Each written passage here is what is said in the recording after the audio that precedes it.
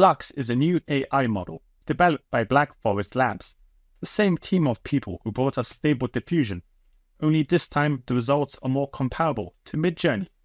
And this model is capable of generating accurate text and hands which stable diffusion struggled with. This also applies for architectural designs, delivering overall quality and realism.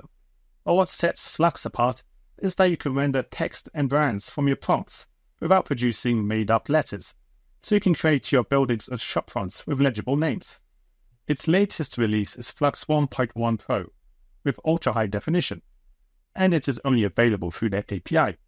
However, there are 4 versions of the model, and the other 2 are FLUX Dev and Schnell version, which can be run locally and still have very high quality output. I'll be going through the Schnell version as it can create these photorealistic imagery with just 4 steps.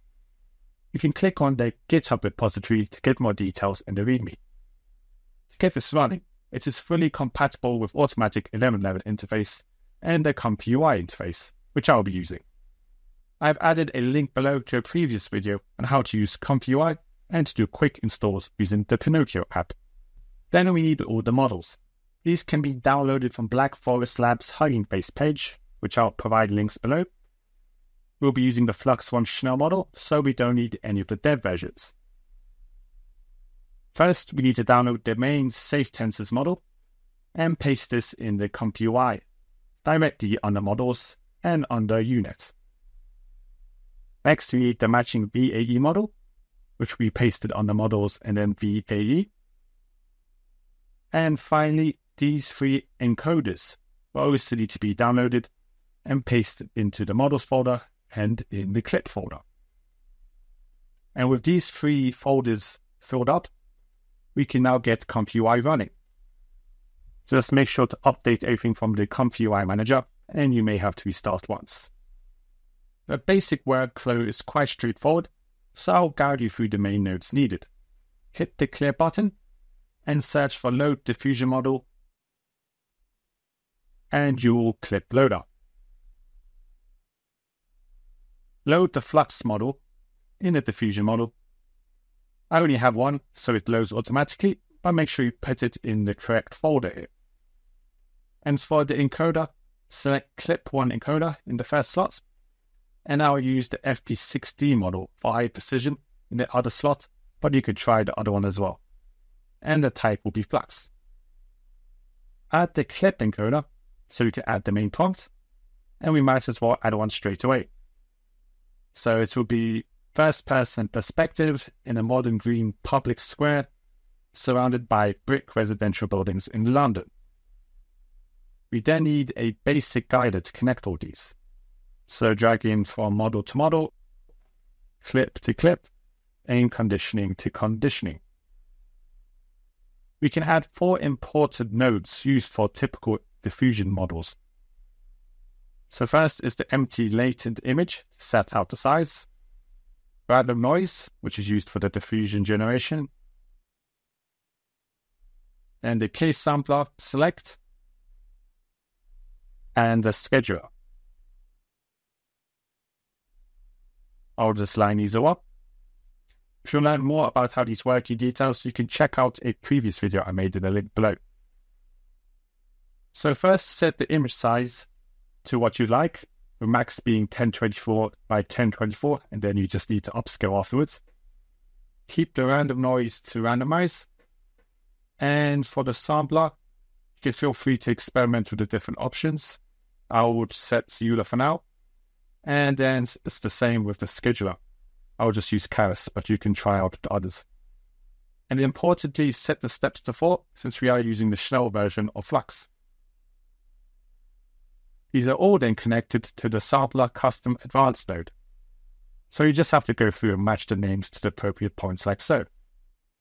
Luckily, in the latest update of ComfyUI, the nodes are all color-coded, so they're easy to connect together and stop you from plugging in the wrong ends. Finally, we need a load VAE, decode VAE, and with this goes a save image node. Set the VAE to the one we just downloaded and connect them like so. then we are done. I sped that up, as you can see, but in reality that took me under 1 minute on a 12GB GPU. And using the FLUX dev version takes much longer. Let's zoom into our creation. And in terms of realism, the grass, trees, and red brick look all pretty good. The perspective is exaggerated, but I put that in the prompt, and it still looks like a clean photo.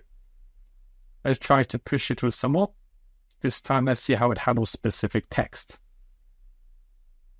I will add luxury clothes shop with modern facade in an airport mall with the word sale written in the window. And now run that. But at least the lettering is perfect and styled to fit with the shopfront. Since I didn't specify anything for the main signage, it looks like it just repeated it, but the quality of the letters are there, especially when compared to Stable Diffusion. Let's rerun that to see if it was just a fluke. This time the sale is in the window, and it just made up a name for the signage. So this is where we can be more specific in the prompt. Let's try a famous brand and see how it handles it. With Prada on the shop signage. Now this is interesting, as both the text is correct and it has correctly used the Prada logo and its black branding. Since it is a famous brand, it is presumable that many images with Prada branding were used when training the FLUX, and so it can recognize it. Let's now try with an exterior view. An aerial view of a modern 4-story concrete house in Tokyo with a courtyard. The concrete is looking very worn, but other than that, the context and the house itself looks realistic enough. I'll try one more with an interior lobby scene, and try to specify some text with a specific positioning. So an interior view of a luxury double-height lobby in Bangkok with the sign "Welcome" written above the reception. And the results are quite consistent, with a modern, luxurious feel, and the text is also coming in well at the position I asked for. The vivid imagery and text quality is definitely a step up from the original Stable Diffusion, and this is only the FLUX 1 model, so there are definitely more great things to come from Black Forest Labs. Of course, you can still use control nets and edit the scene more and upscaling. Aside from this, don't forget that the usual control nets, lowers, and other common nodes can be used with FLUX to customize your results even further. I'll be going over these in the next video, so I'll see you there.